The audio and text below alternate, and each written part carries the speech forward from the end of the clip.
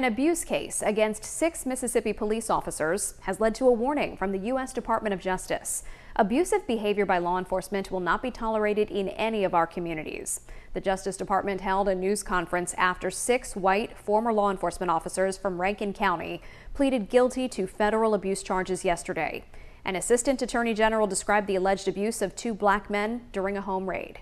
Discharging a firearm in order to scare and intimidate the victims, holding them down and pouring cooking oil, milk, alcohol, and chocolate syrup on their faces and into their mouths. Investigators report the abuse ended when an officer shot one of the men in the mouth.